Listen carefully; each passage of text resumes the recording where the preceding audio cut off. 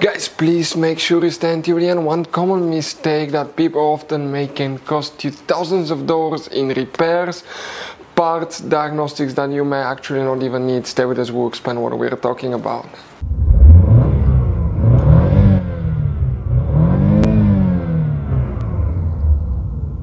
Hey guys, welcome back to Electrical Car Repair Life. Thank you guys for watching and subscribing to the channel. Today will be super helpful video to any of you having a Chevy Tahoe Chevy Suburban, that generation here from year 2014 to year 2020. If you have a problem where that SUV overheats, the engine is overheating, you wonder what causes that, stay with us, we'll explain what we see quite often in the garage.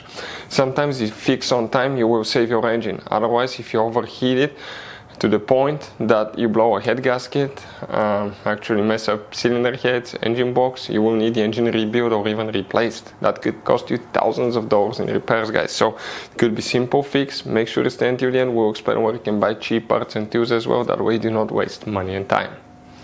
So before we start, guys, let us tell you a little bit about us. Every single car we get here at the garage, we try to make at least 200 to 300 free repair videos. We take them, guys, completely apart. We show you how to fix engines, transmissions, bodywork, guys, engine codes, transmission codes, fuses, relays as well, guys.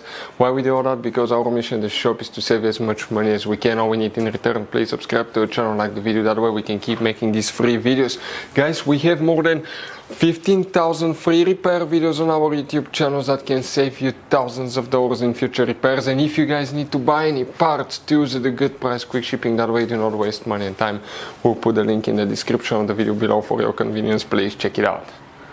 If you're a Chevy Tahoe, Chevy Suburban, guys, overheats, what you need to check, multiple things can cause that. But the first thing that we see quite often in the garage, you need to check the fuses, relays for the radiator fan, because quite often the radiator fan can cause that. Then we'll explain what else. Both vehicles, Chevy Tahoe and Chevy Suburban, are built on the same platform. It should apply to both.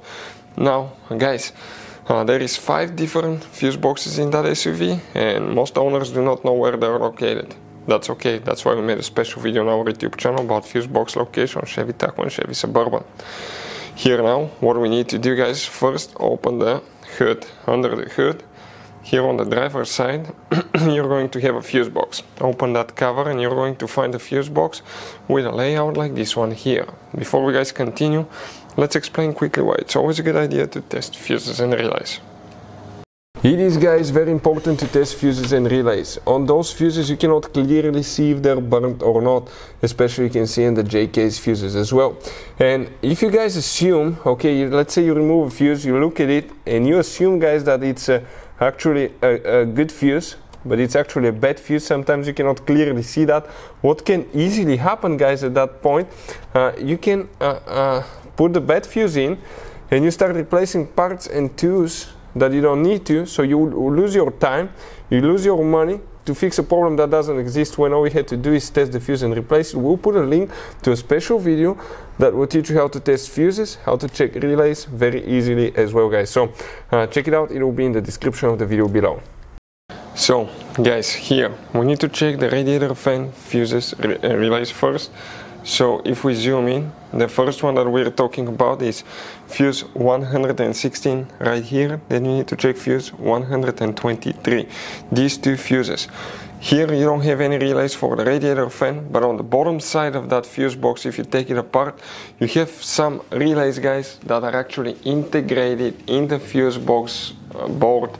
They're not replaceable, they're practically welded there. I mean, if you're a professional, you can remove them, replace them, but most likely there is a chance you have a relay there for the radiator fan. Always test your radiator fan. If you want to see how to test the radiator fan, we'll have videos on our YouTube channels how to do that. Another thing, radiator fan control module can be the cause for that as well. They're easy to test as well. We'll have videos on our channels how to test the radiator fan control module. Next, you want to check, guys, okay, if your serpentine belt is there. The serpentine belt drives the water pump, right? So if the belt came off, the pump will not be spinning, and as a result, okay, the SUV can easily overheat. Now, never stick your fingers there while the engine is running, because those moving parts can take your fingers off. Just make sure that the belt is there, okay, it's in good condition. Another thing, check that you're not low on coolant.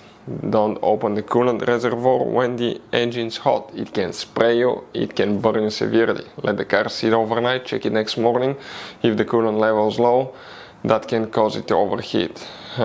Multiple things can cause low coolant level. It could be leak, external leak coming out of the engine, or internal burning through the cylinder head, practically through the cylinders, going through the exhaust, and you don't even notice it that way. That means you have something bad, head gasket, cylinder head, or engine block.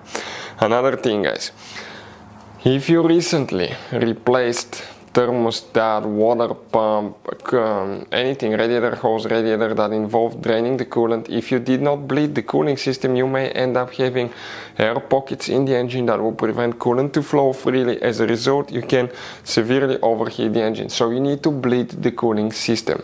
Try bleeding the cooling system, see if that fixes it. We'll have many videos on our channels how to bleed cooling system as well. It's specific to every car, practically every engine. Another thing, thermostat. Thermostat, especially if it's stuck close, sometimes when it's stuck open it can cause overheating as well, but stuck close thermostat can cause the engine to overheat rapidly as well. If you want to know what are the symptoms of bad thermostat or symptoms of thermostat stuck close, we'll have videos on the channels that will teach you all about that. Next, you gotta make sure, guys, the coolant temperature sensor is working correctly as well. Bad coolant temperature sensor can cause overheating. They're easy to test. We'll have videos on the channels how to do that as well. Another thing, make sure the coolant temperature sensor is plugged in. What else can cause the radiator fan not to work? The signal wire from the engine computer to the fan. If it's internally broken somewhere, we had a case like that where it caused the fan not to run.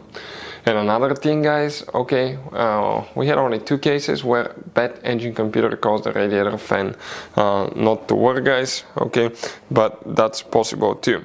Something else, weak water pump that we've seen can cause overheating, but those are some of the most common things we see at the garage. Now, it could be mechanical problems such as blown head gasket. If you want to know the symptoms of bad head gasket, we have the videos on the channel that will explain all about that as well, but that's what we see quite often here at the garage.